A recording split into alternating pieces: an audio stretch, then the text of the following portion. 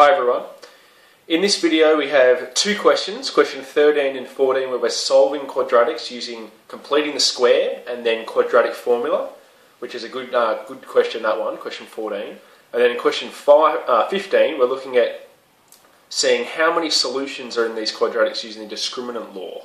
So three questions, feel free to skip to the question you're interested in, which is shown in red.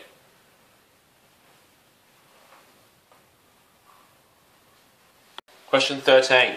Now again, we're solving these quadratic equations, very similar to the last few questions, but this time we're going to use the initial technique of factorising by completing the squares instead of using the Fox family method, because sometimes the Fox family method isn't completely neat with sometimes there's fractions and all sorts of things. So completing the squares is another technique we're going to use here. Okay, let's remember how to complete the square using my method.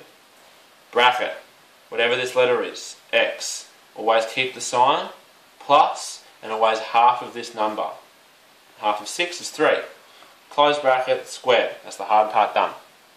Right? Now whatever's left over here, there's plus 3, and the last step, it's always minus this number squared. Well, 3 squared is just 9. And make that still equal to 0. Let's just tidy up this side, and then we can start solving. Well, we have x plus 3 squared. Now, on this side, it's going to be 3 minus 9 is negative 6. So I could write minus 6 equals 0, or I can just put to a positive on this side. Now, the reason why I did this is because we can end up solving for x here. To get rid of this bracket with a squared sign, we can take the square root. If we square root the x plus 3 squared, it just gets rid of it.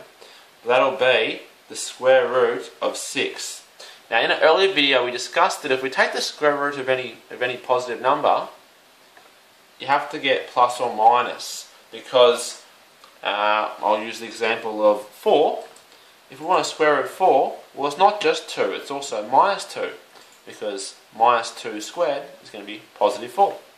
So make sure we have our plus or minus 6, and then to get our final answer, x equals plus or minus 6, and because we took 3 from this side, we take 3 from this side. So there are our two answers for x. I'll probably just write this again as x equals, I'll put the minus 3 first, plus or minus root 6, because this may look a little bit more easier to see that there are two answers, minus 3 plus root 6 or minus 3 minus root 6. So two answers there. Okay, let's do the second one here. Let's complete the square again. Okay, completing the square method. Bracket, x, keep the sign, half of this number. So 4, close bracket, squared. Whatever's left here, plus 4. Oh, and this question must be equal to 0, so put that in there. And then minus this number squared. So it's going to be 16 and equal to 0. Okay, we can tidy this up. X plus 4 squared. Now 4 minus 16 is negative 12, but I'm going to make that positive 12 on the other side. Okay, and let's start solving for x. We go x plus 4 equals, then we're going to take the square root, so it gets rid of the squared sign, and make this the square root of 12, plus or minus, always plus or minus. And finally, x will equal minus 4, by taking the 4 over, plus or minus the square root of 12. And there are our two solutions when we're completing the square. Question 14. Now, I've stepped in to do this question. This is John here. This is a personal favourite of mine.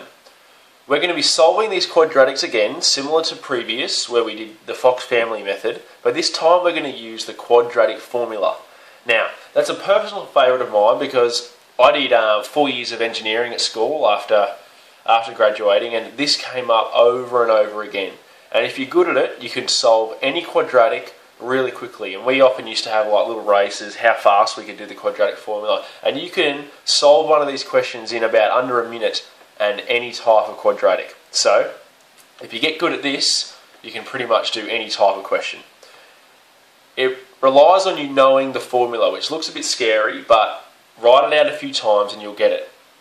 Now I'll write it out for you. X equals minus b plus, and I'm going to explain it in a bit, b squared minus 4ac over 2a.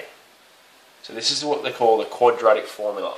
Now, when I say x equals, this is going to, when you say solving, you're going to find out what x equals.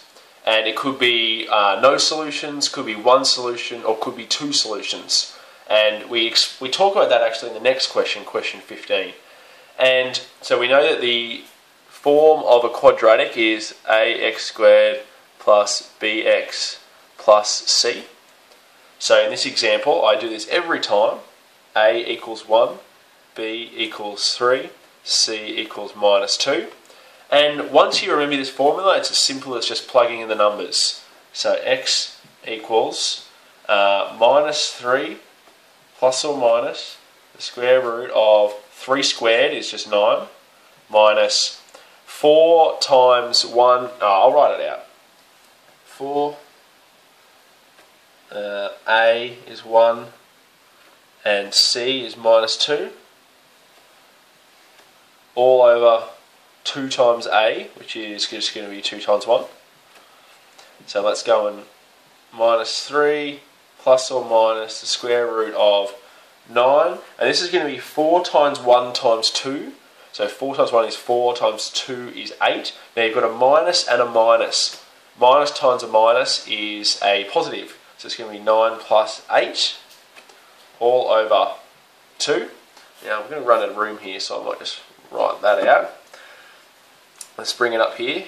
So we've got x equals minus 3 plus or minus the square root of 17 over 2.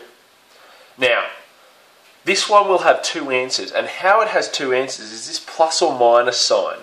So this is how I do it. I'll get rid of this. I usually, so my teacher knows what I'm doing, or so when I know what I'm doing, I draw two arrows. I put a plus here and I put a minus here. So for this plus, I'm going to use the plus sign. So x equals minus 3 plus square root of 17 on 2.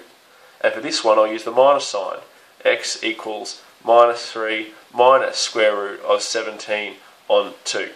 Now, these are quite good answers here. These are probably perfectly acceptable to go ahead and put as your final line in your exam. Or if you're trying to find something like a length where you actually want a decimal point, because that's quite hard to, like if I went and gave that to a construction worker and said minus 3 plus square root of 17 over 2 millimetres, he's going to look at me pretty funny. So I'm going to go and find out what that actually is. Minus 3 plus square root of 17 divided by 2, and that equals 0.56, and this one is the same but with a minus sign. Minus 3 minus square root of 17 over 2 minus 3.56, rounding to two decimal places.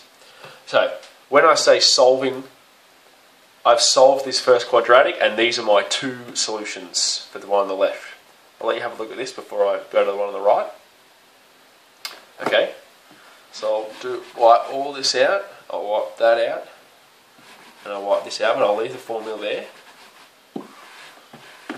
Okay, now for this one here, you've got A equals 1, B equals 4, C equals 1. Let's go and put those in.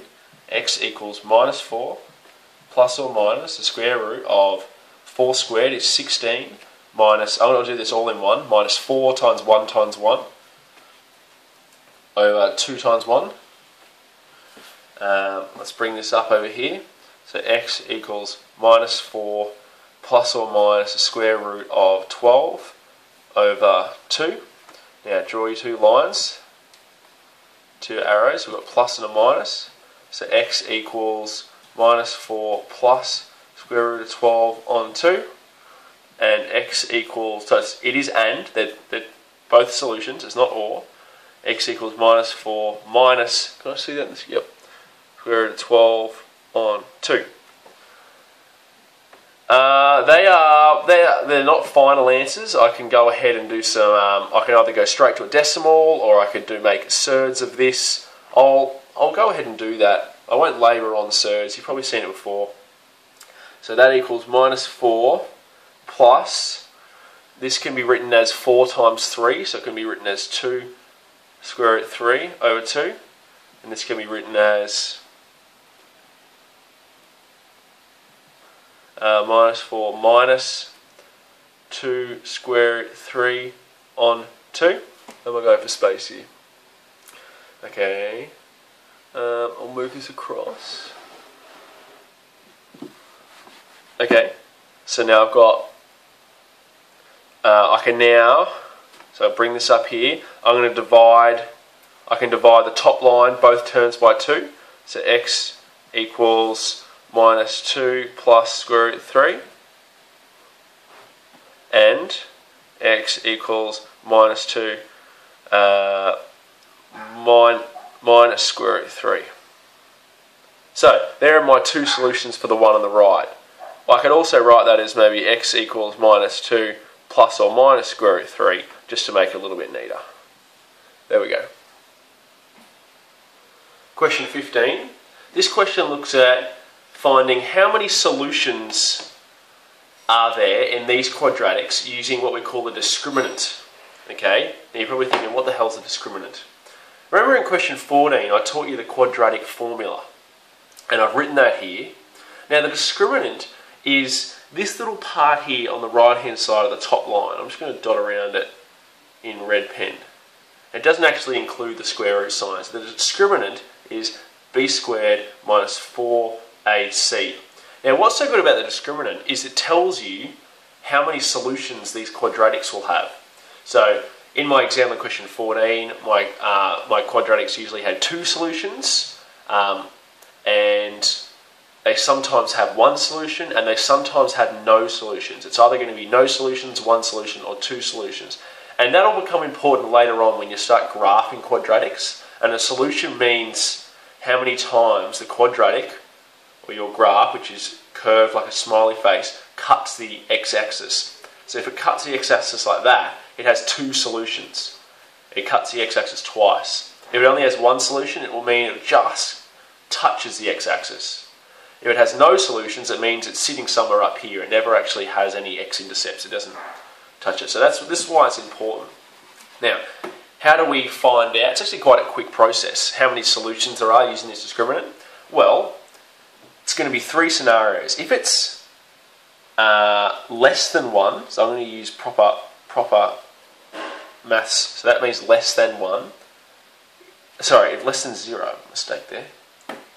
If it's less than 0, there will be no solutions. I'll write solutions just as that.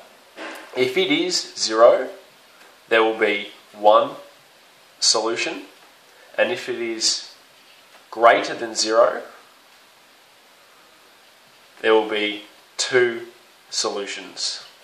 So when you go and calculate this discriminant, b squared minus 4ac, and I'm going to show you in a sec with these 3 examples, if your answer for the discriminant is less than 0, there'll be no solutions to the quadratic.